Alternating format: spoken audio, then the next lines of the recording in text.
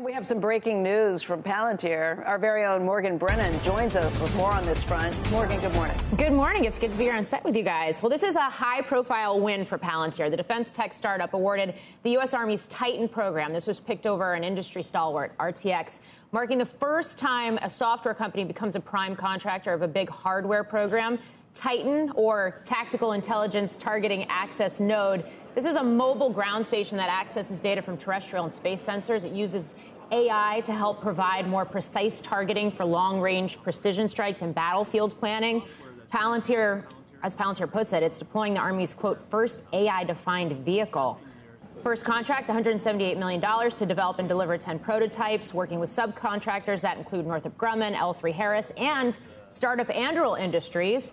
It's not the biggest ticket program, but it is significant. The engineering and manufacturing development phase estimated to be about $400 million. Now, this is big for Palantir, though. This represents the company's fourth largest contract by annual revenue run rate. That's per a recent William Blair note.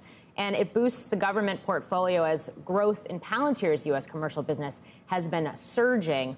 Also reflects the role that AI will and already increasingly is playing on the battlefield. And as you can see right there, shares of Palantir moving higher right now in the pre-market, up about 3%. All right, for the layperson, dropping an AI box like this on the battlefield means what? You can see where the enemy's moving, or it can predict where the enemy's going to move?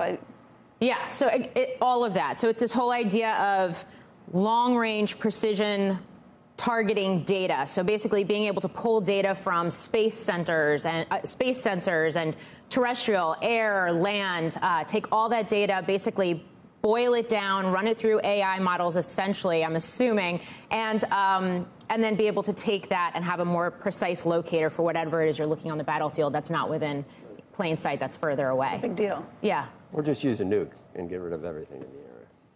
But don't you want the most precise information and targeting data before? I'm cynical about how scary everything is, and hypersonic weapons that I guess we don't have, and Putin's talking about a nuke on a satellite, and it just. I mean, it is a very from that perspective that you can have a more surgical. You need to have. We need to cover all our bases, both the surgical and I guess we need to. Well, and this is one of those arguments against regulating AI, right? That like you can talk about it, you can talk about societal impacts and what this means for the country domestically, but what happens when you do have adversaries like China, like Russia, particularly China, harnessing all this data, not necessarily applying the same ethics to the way they're developing this and weaponizing would say the last software. The last thing we need to do is use AI for warfare, would be the other argument.